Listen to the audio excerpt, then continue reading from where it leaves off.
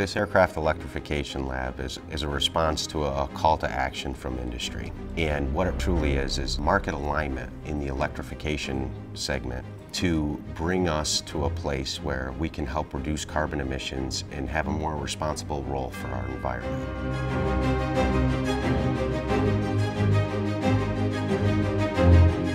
Here at BAE, we have over 50 years of flight and engine controls investment, plus over 20 years of investment into power electronics and vehicle electrification.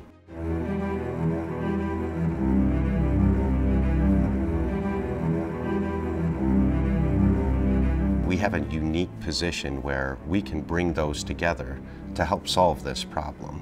What we've done is we've created a lab where we can go respond to this call, where we can bring forth the technologies and the expertise that we've developed over the years to go solve the unknown of unknowns for aircraft electrification.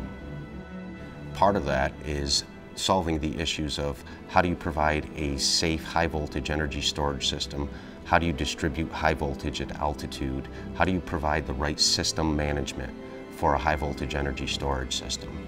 In this space, we've brought in 2.1 megawatts of power that allows us to respond from everything from an electric vertical takeoff and landing urban air taxi to a conventional takeoff and landing next single aisle aircraft. In that, we can support everything from the development engineering all the way up to low rate production. The things that are going to help our customers bring forth these technologies from a concept phase to an initial fleet leader place. This is a unique thing that we're able to do. It's a unique capability that we're able to bring forward. We have the right people, the right process, and the right tools, and we're able to bring that forward at the right time to go solve these issues, to go help reduce carbon emissions.